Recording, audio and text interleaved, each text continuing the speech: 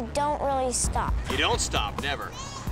Jeff try halting the permanent passion for running in the soon-to-be 9-year-old Sebastian St. Clair. I do it for fun. Half marathon is 13.1 miles.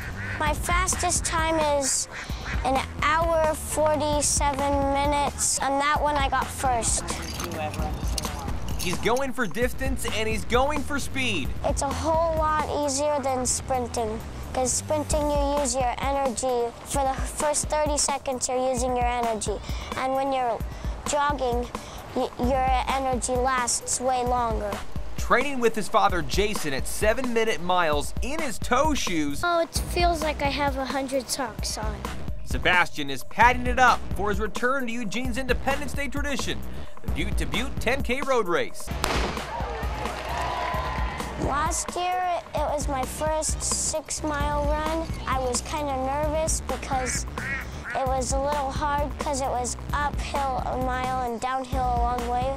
I'm shooting to get at about 45 minutes. Growing up around Tracktown, Sebastian knows of the legend that is Steve Prefontaine.